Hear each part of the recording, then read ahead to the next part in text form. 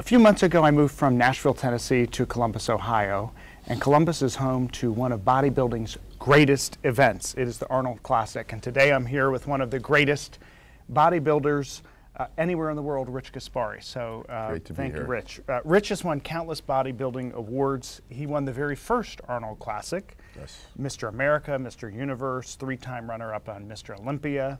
He's also the CEO of a multi-million-dollar nutritional business, and now adds another title to your many titles, author. So we're going to talk to you a little bit about your book, so thank you for speaking with me. Great.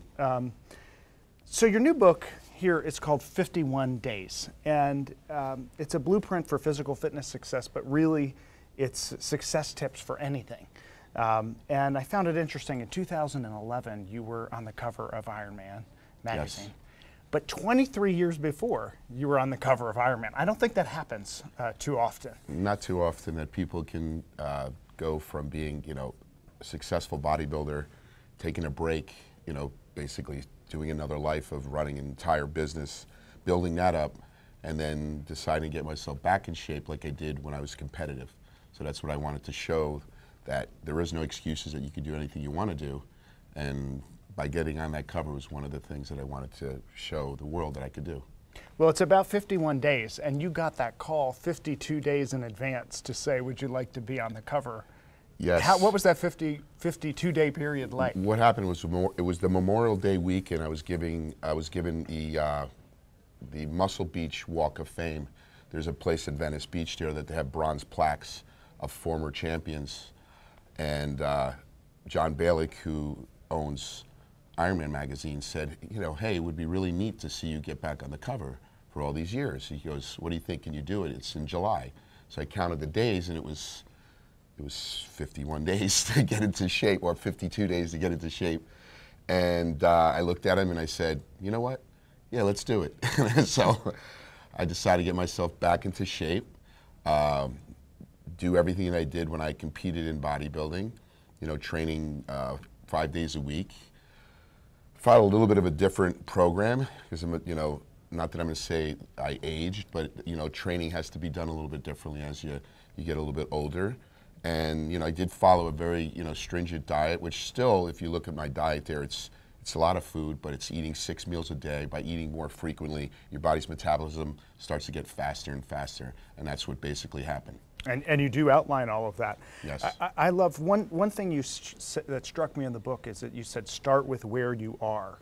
And you talk about these emotions like anger, disgust, and frustration, but the way you talk about it is like you love it. Mm-hmm. And that's not normal. Most people are not happy to be disgusted, but you somehow take disgust and turn that into, or frustration or whatever that is, and turn it into something positive. Well, the one thing in my mindset is always to look at the glass half full than half empty. So, there's a lot of emotions of, say, disgust and, frustration, disappointment. What can you do to turn those things around? I always believe in, turning a lemon into lemonade. There's always things, whenever there's conflicts, there's opportunities. So the same thing in doing something like this, I looked at myself and said, I was in decent shape because I have I have a decent metabolism, but can I get myself in that, contest shape conditioning? And I just said to myself, you know what, I just have to do this one step at a time, look at what I did when I competed, and put those, implement those things that I did into this, and slowly make the good habits come back, of eating more frequently, doing the cardiovascular training, making sure that I was hitting my weight training. Although I was busy with company and also traveling for the company. I travel all around the world. I travel in places doing seminars, or I do PowerPoint presentations for my customers. So I'm constantly working. So I'm not just lifting weights, I'm doing everything else and doing that part as well. Right, and running a business. Yes. So when people look at you, right, let's go back in your 30s, they're looking at you, you had won all of these awards. I've listed a few, but they go on and on and on. Mm-hmm. And they see all of your success, they see you on the cover of these magazines, they see that you had started this business, and they think this unbelievable success. He has a lucky charm following him. It's all lucky. But you talk about how in your book, you went bankrupt, you moved in with your parents, you started this nutritional company, and then it got even worse. Yes. Talk about that, and how do you journey from that kind of point and then journey back and using that attitude? I wanted to let the people know that, as you said, I wasn't born with a silver spoon, and that things weren't just so lucky. Everybody has hardships, and it's how you take those hardships and turn them around. So, when I was as a competitive bodybuilder, I got injured, could no longer compete. I didn't have myself set financially. So, as the book says, I went bankrupt. My parents fortunately let me come live with them, and that was very hard when you're very successful with Porsches and fancy houses and being really this top guy, and all of a sudden moving back into the bedroom that you were when you were this young kid. It was very hard to do, but I put my mind in place that I said, you got to take 3 steps back to go 5 steps forward.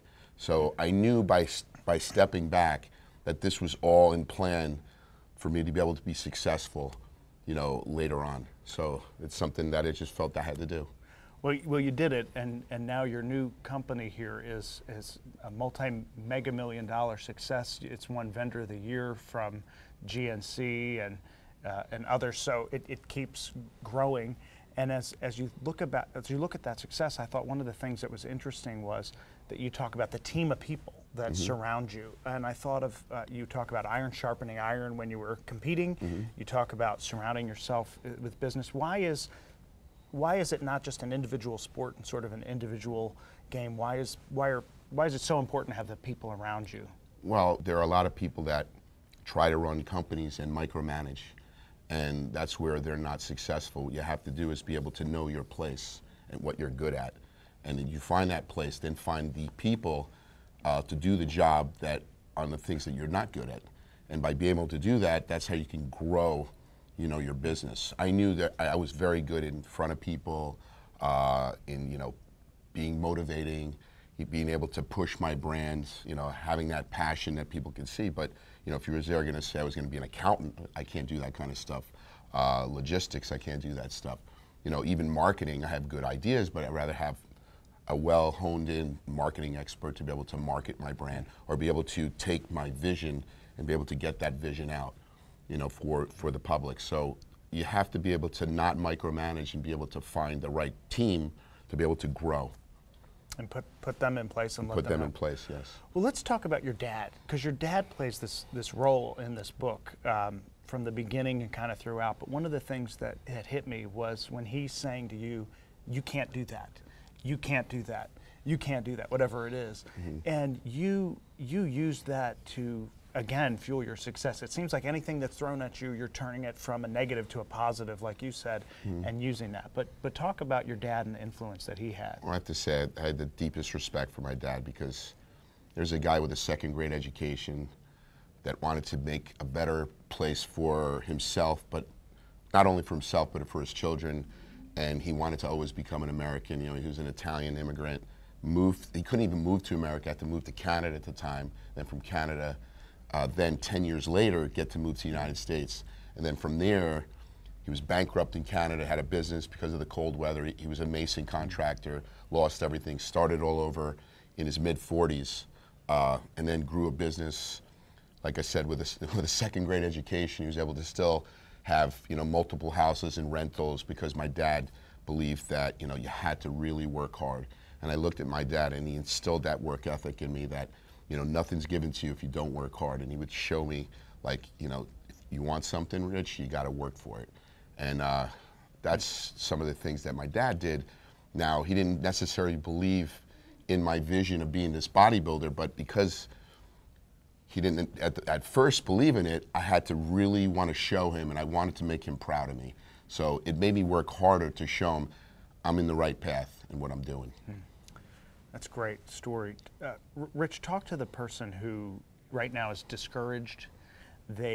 Whatever it is, whether it's physical, whether they have a goal in front of them, they're just not feeling right. They're in that really down spot, and they're looking at this book, and they're saying, if I pick up this book and start some of the things that are here, will this help me? Will this 51-day journey help me kind of get back on track? Because I'm not feeling I'm not feeling right? What would you say to that person? Well, as you said before, this book, you know, I happen to be a bodybuilder, but this book is not just a bodybuilding book. It's about anyone who has self-challenges to be able to overcome them, and, you know, things that happen in your life that a lot of people just give up, and know that if they can continue to try and get over those things, kind of like, you know, Frank Sinatra's song, That's Life, you know, you can succeed, but then you can fail, and you can come right back up.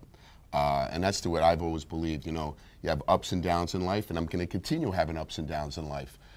Even successful, you know, my success now, there are pitfalls and failures that then I have to overcome as you know, this person who has this multi-million-dollar business. So you have to try to continue on and become successful. So for anyone out there, you know, it's not giving up and believing that there's ways to overcome, you know, the failures, and then go from your low points. The only way you're going to go is back up.